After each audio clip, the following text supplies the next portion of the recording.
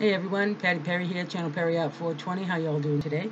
I hope everybody's feeling well, staying medicated so you can be the best you can be. Just got out of the shower. It's wicked hot here. I did my housework. I said, it's at 12:35. I'm done for the day. And I took a nice shower and I figured, fuck it.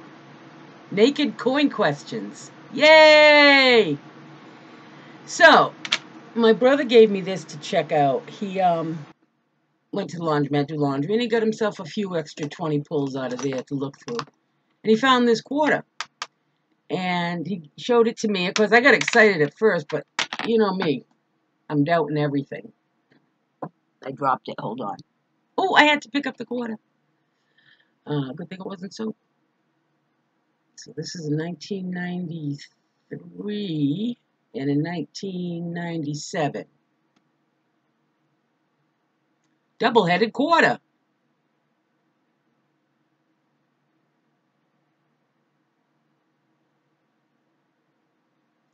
Viola. Now, I put it in a cup. And I banged, lang, da ding dong, ding, blue moon. Banged the shit out of it. It didn't come apart. And I'm going to get this under the mic and look at the rim to see if there might be some kind of a line which would prove that it was done on purpose. But anyway, can anyone out there tell me the exact way to make sure that this is for real? Or is it Memorex?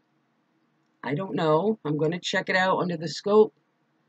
I'm going to look at all the sides. Like I said, I shook the shit out of it, so it's not two coins put together as a magic coin. I don't know.